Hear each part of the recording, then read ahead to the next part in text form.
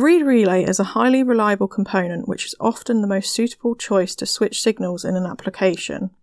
The key component within a reed relay is the reed switch.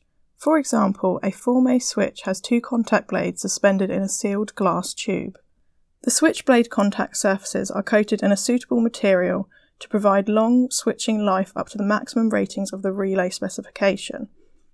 Being sealed in an inert gas or vacuum within the glass reed ensure that there is no oxidization of the contact surfaces that will affect the low-level performance, unlike an electromechanical relay where the contacts are open to the atmosphere and the resulting oxidization can significantly affect the path resistance at low signal levels.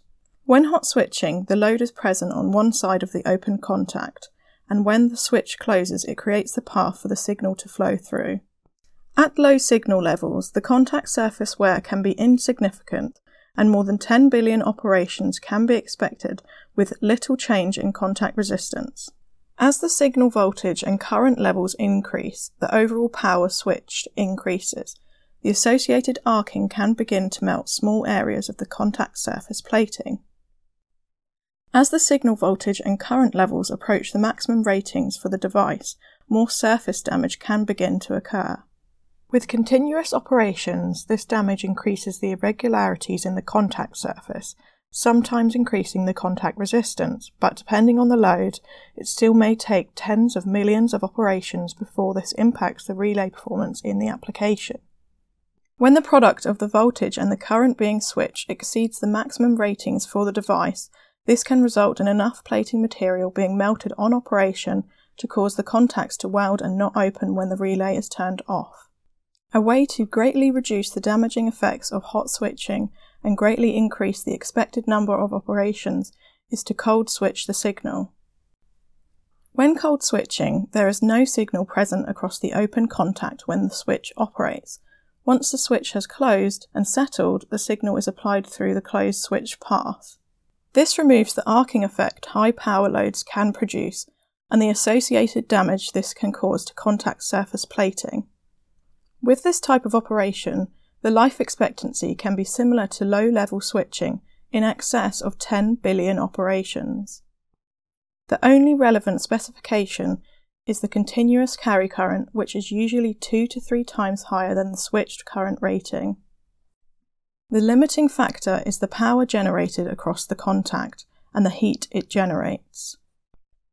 Excessive heating can cause damage to the contact plating or even cause the switch blades to reach the Curie point of the nickel ion.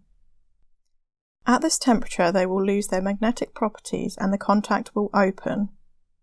As they cool, the magnetic properties will return and they will hot switch the high current, causing excessive damage. In many applications, a high carry current may only be required for a very short time. The off time allows the contact to cool between the on time. The longer the off time is, the higher value the current pulse can be that is passed through it. Care must be taken for the on time not to exceed the time it would take the contact to heat up to excessive levels. An on pulse of 10 milliseconds and an off time of 100 milliseconds would result in a 10% duty cycle. Current levels 5 times the continuous carry current specification can then be achieved with virtually no wear on the contact surfaces. Another important consideration in both hot and cold switching is the presence of capacitance across the contact. This could be decoupling capacitors or even long cable lengths. When charging and discharging this capacitance, the current may only be limited by the resistance of the reed switch and the PCB tracks. Even capacitors charged to quite low voltages can cause inrushes of tens of amps. The level of capacitance determining the amount of switch energy, and although they may only be for microseconds, they can still cause damage with melting of the contact material. With higher voltages, this becomes even more important as even relatively low capacitance values can cause high levels of switched inrush energy. Capacitive inrush is the most common reason for early relay failures in what would be considered low-level or cold switching applications. When there is enough energy to melt significant contact material, it can cause a weld between the contacts. These can be micro-welds, relatively small areas of melted material, and the contacts can easily be freed with a gentle tap. Thank you for watching.